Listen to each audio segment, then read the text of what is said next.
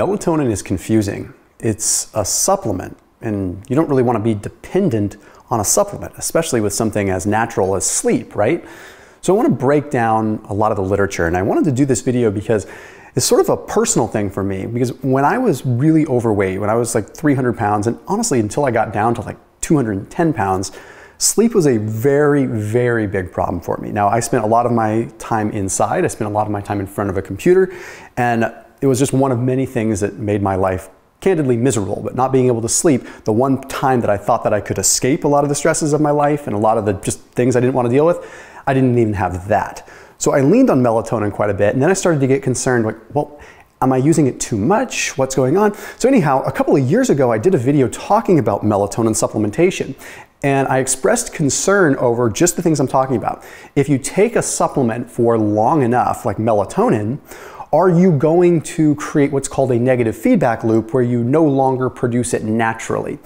And there's a lot of merit to that because we naturally produce about 1/4 milligram of melatonin per day. You know, when it's time to go to bed or when it gets dark out. And most melatonin supplements, you're looking anywhere from 1 to 10 milligrams. That's a huge difference. So it seems like you could like burn out that receptor and create a negative feedback loop pretty quick. But since then, there's been some interesting data that's come out. In fact, the first systematic review and meta-analysis has come out surrounding melatonin supplementation in terms of safety and efficacy. So it was published in the journal of Complementary Therapies in Medicine. Okay, and it was very interesting because it took a look at 50 studies. 50 pretty large studies, and 26 of them ended up showing no adverse effects, no negative outcomes from melatonin supplementation.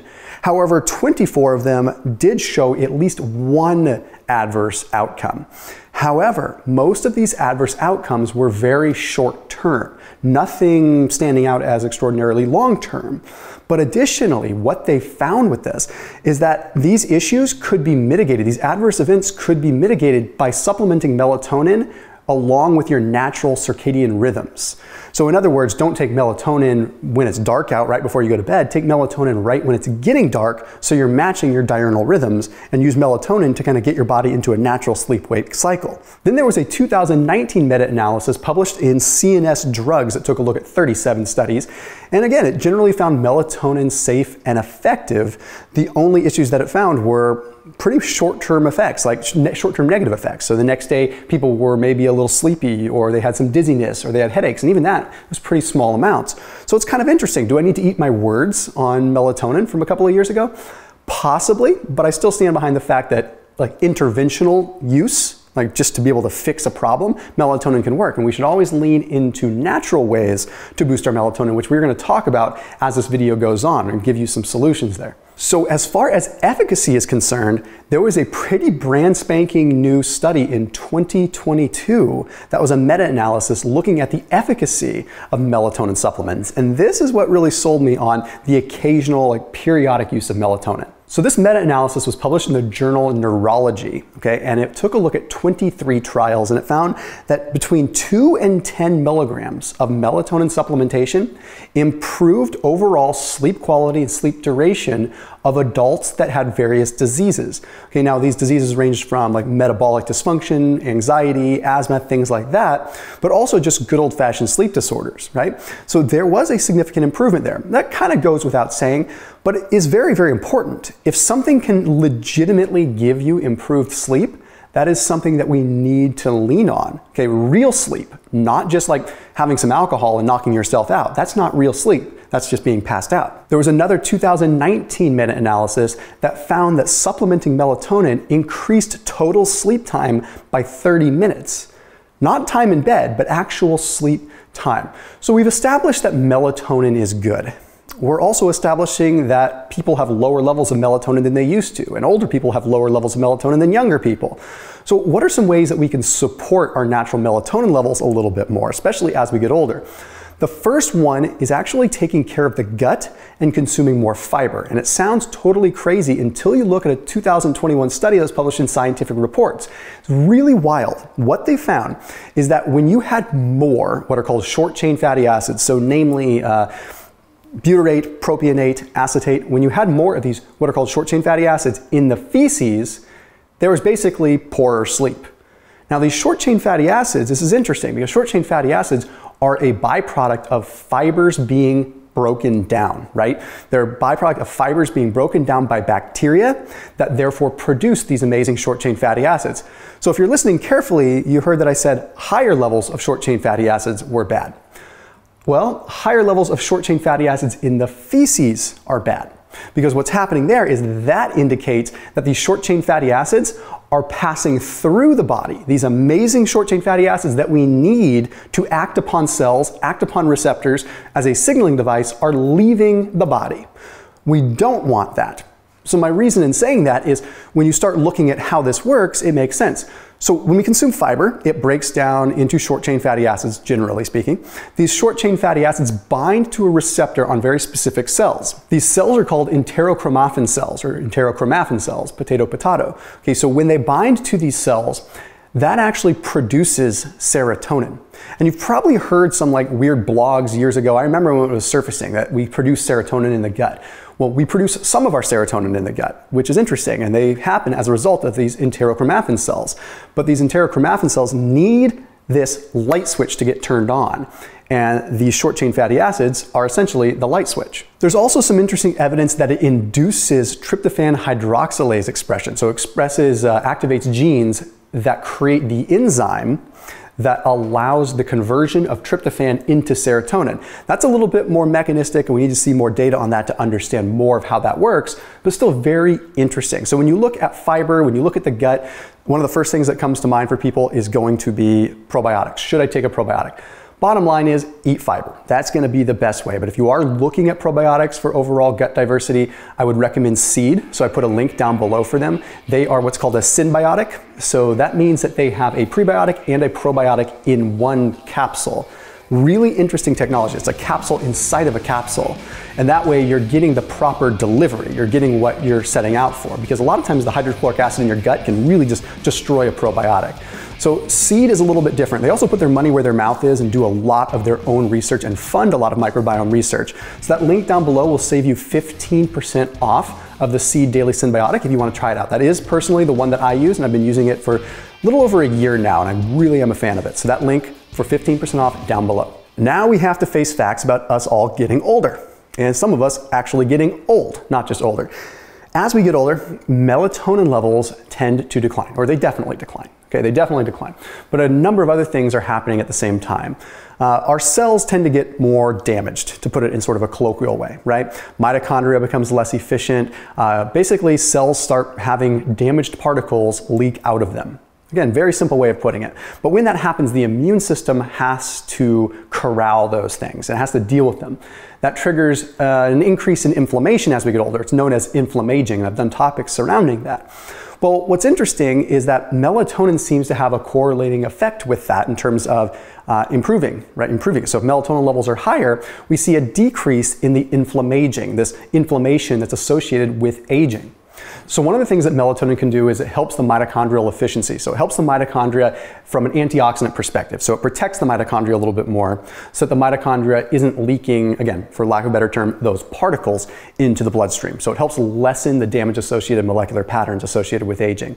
But that's a little bit gobbledygook, kind of some Greek. What else does it do? Well, melatonin also seems to suppress interleukin-1 beta, interleukin-1,8, and tumor necrosis factor alpha. Sounds like more Greek. Basically, melatonin potentially modulates the inflammatory response that may happen as a result of aging too. And then lastly, melatonin also can prevent excitotoxicity in the brain. Now that means, like, let's say your brain was just super amped up and you were so tilted towards what's called the glutamate scale that your brain was just firing like crazy. It was hard to fall asleep. Melatonin can neutralize some of the negative effects of that. So what are some ways that you can boost melatonin naturally aside from consuming fiber so that you can get the potential longevity benefits, but you can also just flat out sleep? Okay, well first, a hot bath. Believe it or not, a hot bath works very, very, very well. There's a study that was published in the journal Sleep Medicine that found that just 10 minutes of sitting in a hot bath at 104 to 109 degrees was enough to improve sleep significantly. This improves subjective sleep quality, which always counts for something, because those of you that suffer with sleep like I did, that subjective sleep quality is important to prevent the sleep anxiety that occurs. Oh, I'm not going to sleep tonight. Oh, I'm not going to sleep tonight. If you start feeling like you're sleeping better, guess what? You'll probably start sleeping better. But there is a mechanism behind this too. When you sit in a hot bath and you get out of the bath, you have a cooling effect. Okay?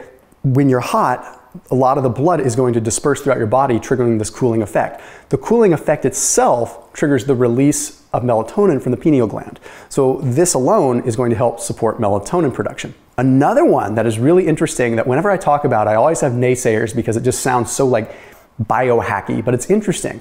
It's tart cherry juice. Now, tart cherry juice doesn't have a lot of carbohydrates, so you can have it on a low carb diet just in small amounts. But where's the data?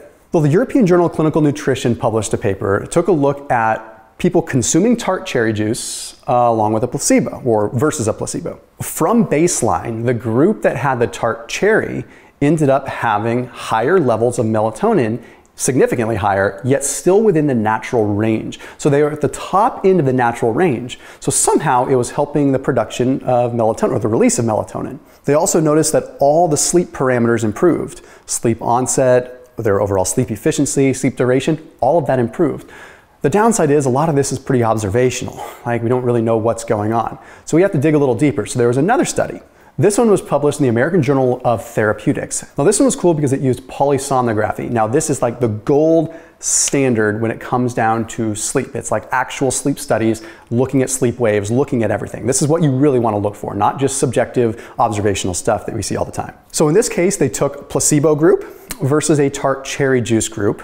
And for 2 weeks, the tart cherry juice group consumed 240 milliliters of tart cherry juice 2 times per day. That's a pretty hefty amount, but still interesting data came out of this. They found that in the tart cherry group, overall sleep time increased, get this, 84 minutes, almost an hour and a half more sleep time. I know it's small data, but that's a tremendous outcome that absolutely warrants more investigation, especially when you look at the other studies and you see the increases in melatonin. Something is happening there. We just don't entirely know what. One of the things that they looked at is there was an increase in what are called procyanidin levels, so vitamin B2. That was increased quite significantly in the brain, and they found that it had modulated inflammatory markers within the brain. So potentially there was less inflammation in the brain, which may have allowed more of these sleep signals to do their job properly. They did also notice that there was more tryptophan availability. So tryptophan, amino acid, converts into serotonin with tryptophan hydroxylase, which we'll talk about in a second, which therefore turns into melatonin.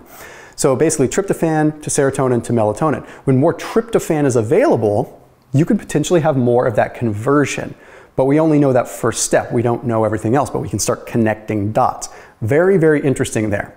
The next one is getting as much sun as you can during the day. It's not about just fatiguing yourself and getting tired. It's about as much vitamin D in a natural way as you possibly can.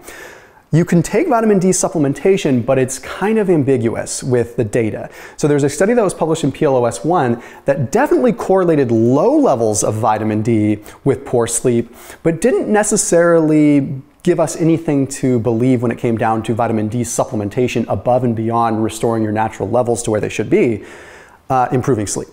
So vitamin D deficiency affects sleep. Vitamin D supplementation above and beyond doesn't seem to improve sleep. However, there was a study published in Nutritional Neurosciences. It was a pretty small data study. This study did find that vitamin D supplementation seemed to improve some markers of sleep, but not all. And it just comes to beg the question that adequate levels of vitamin D, which can be very different for each individual, are probably important for sleep, but it's not a tool that you're going to use to get better sleep, but it's something to look at. So what is the mechanism here? This is where it gets very interesting, a very interesting potential mechanism. So vitamin D binds to a response element on tryptophan hydroxylase genes. These are the genes that activate to basically allow for tryptophan hydroxylase to convert tryptophan into serotonin, which later on becomes melatonin.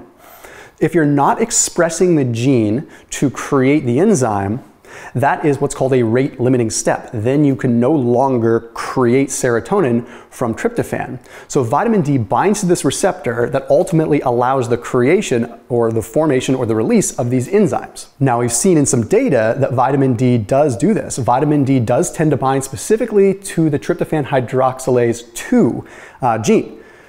So again, we have to back the data out and see, okay, this is definitely doing something, but is it the actual cause? So when you look at in vitro stuff, you see, yes, in mammalian cells, in mammalian brain cells, it's definitely having an effect. So it's one of those things in science where we look at the observational pieces, we see obviously vitamin D is important, then we start looking at some of these mechanistic studies, we start understanding that, and we connect the dots. But it's also common sense. We're supposed to be outside during the day, and by contrast, that would allow us to sleep a little bit better at night when the sun goes down, simply because those natural circadian rhythms and diurnal rhythms can match up. So I know this is a long-winded one, but it needed to be said because there's not a lot of content surrounding the pros and the cons of melatonin. So the short takeaway with this is do everything you possibly can to boost your melatonin levels naturally, then look at tart cherry juice as sort of an intervention, then look at melatonin supplementation as a temporary intervention, only taking it when you're traveling and you need to reset, or taking it right when it gets dark out so you're emulating your body's natural pineal gland release of melatonin. As always, I'll see you tomorrow.